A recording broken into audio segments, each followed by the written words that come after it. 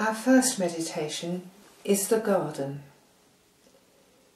This grove of olives, this garden of Gethsemane, has always been a place to get away from the crowd.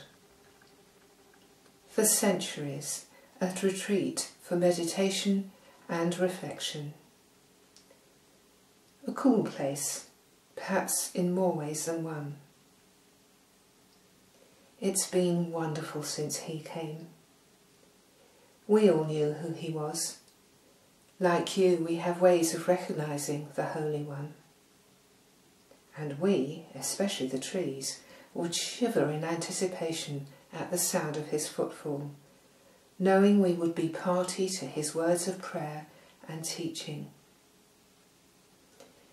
And we have learnt to love his followers too, though they, like us, are somewhat gnarled and ugly.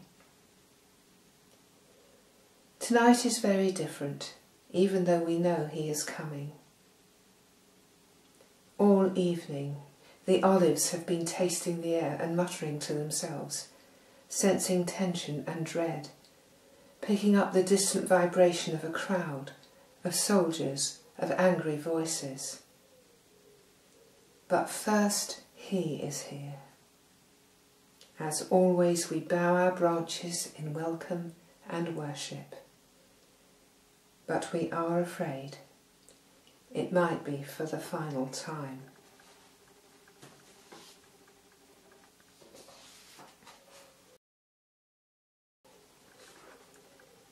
A marble block.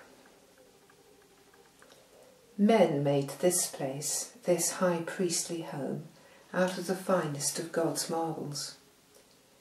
We are beautiful, carved, dressed and positioned. They say walls have ears.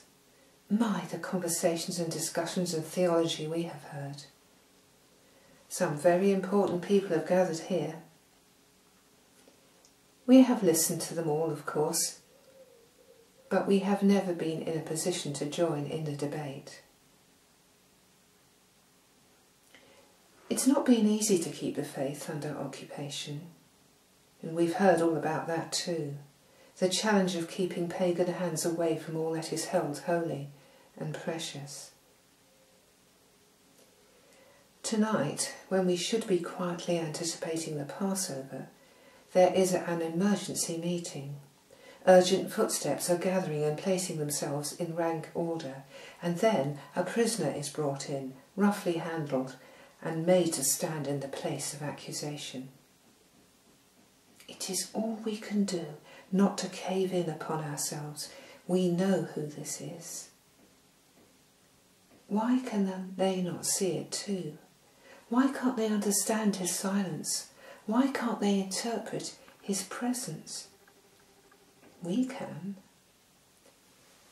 The flagstone upon which he is placed gasps under the eternal weight of the Son of God.